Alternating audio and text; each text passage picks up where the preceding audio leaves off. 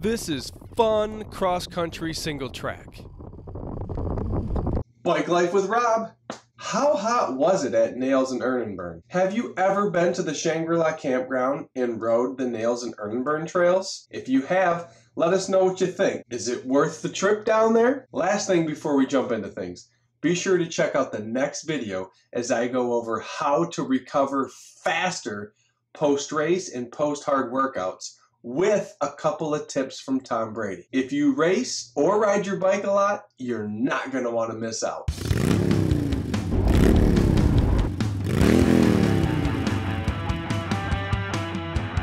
This way. Thanks. If this is your first time here, thanks for checking us out. We ride epic mountain bike trails, give out training tips, do bike-related product reviews, record elite cross-country mountain bike races, and other exciting bike stuff. The best way not to miss a thing is to click the subscribe button and the bell, and that will ensure that you don't miss out. While we were in Florida, I used this person's YouTube channel to preview some of the trails down there. I'm going to give him a shout out. His name, his channel, The Single Track Sampler. Be sure to check him out. The Single Track Sampler has amazing mountain bike content as well as van life content. If that toots your horn, be sure to check out his channel. I will have a link to his channel in the description. We start with a trail that takes you from the Shangrila Campground to either Nayls North or South or Ern. This is the start of the Nayls South Trail that eventually loops back around by the others using the same trail or by going on Nayls North, which is what I did.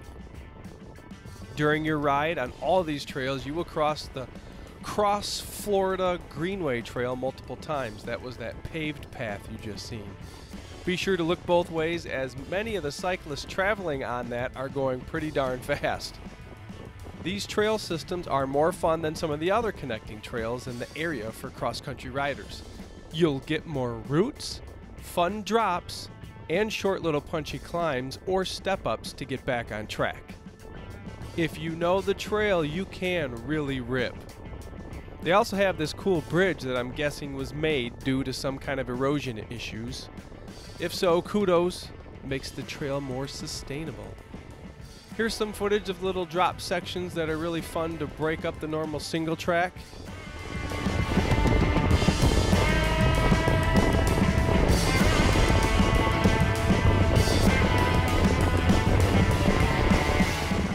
If you're not from Florida, the vegetation here provides some nice visual stimulation.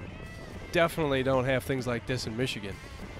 There were some sections of the trail that were hard to follow because of all the pine needles on the ground, covering up the trail, making it hard to follow, and it also made it slick in areas. I did have a couple of double tire slides in some areas as I was going quick around some of the corners.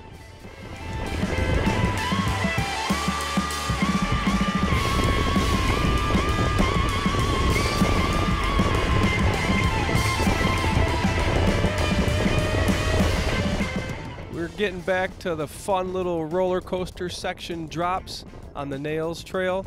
You can see here on the right, ooh, I missed a jump. That would have been fun to hit. Not even sure if I saw that while I was riding.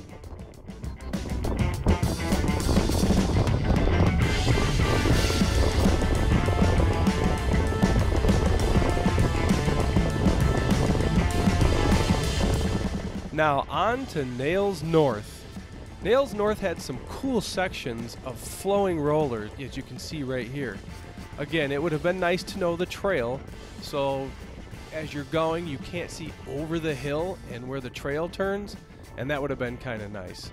I actually had to brake a few times and lock them up so I didn't go off the trail. Overall, the Nayls Trail was a fun one, and I definitely would ride it again. I would plan on riding from Santos all the way out to Ern and back. Speaking of Ern, this brings up a funny story regarding the sign stating that there's trail work going on. Between Nayls and Ern, I ran into my family. It was very hot, about 87 degrees in late December, and for us that are from Michigan, that is really hot. They were under the bridge, and I spoke with them a little bit. They were on that Cross Greenway path, and I chatted with my wife, and she said that a hiker mentioned there was someone doing suspicious things in the woods, mixing up cement in the middle of nowhere. As soon as I saw the sign, I knew they were doing trail work. It was very evident with the cars parked in the parking lot and the trailer was open. Not sure how he did not figure that out. Ern and Burn is pretty similar to Nayls, except it's a little more scenic, has more technical riding, and has some really cool looking rock features. As you can see here, my bike leaned against that huge, cool, amazing rock.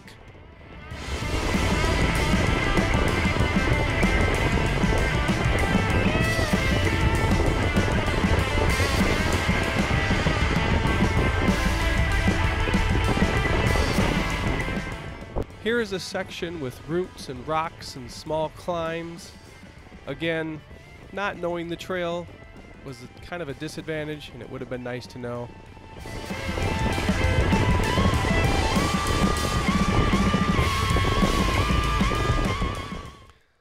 I came over this hill here and thought the trail went off to the right there, but actually it went to the left, and the broken blue sign kind of confused me laying on the trail. And I didn't really get up that hill there, and it wrecked my flow. Oh well.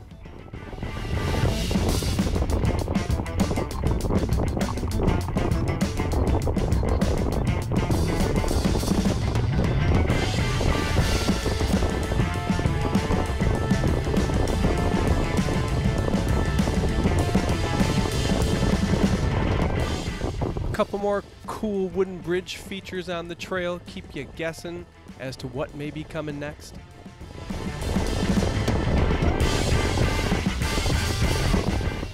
I then ran into this guy who was doing a ride, and I was just talking to him about the hot day. He actually came from Santos and had rode the whole way to the end of Ern and Burn, and now he was making his way back. Now that is a great training ride.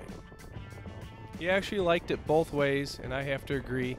I don't think one way is more significant than the other as far as more exciting. One thing I do remember, and for everyone else to remember, is that it is two-way traffic, so be sure to look ahead, especially if you're ripping it.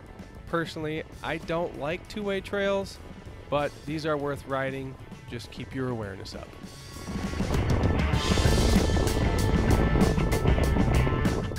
Here I was approaching the end of the Ern and Burn trail.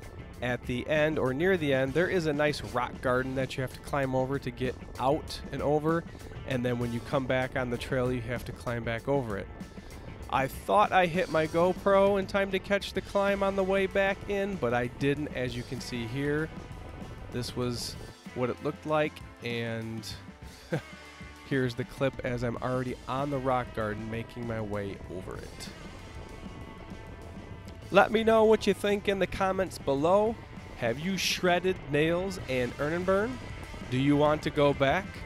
What trail do you like better between the two, and why? Be sure to check out the next video as I unleash helpful tips to recover after hard workouts or a hard race, some of which are courtesy of Tom Brady. Be sure to subscribe and click the bell so you don't miss a thing. Watch another video from Florida by clicking on it. Thanks for watching.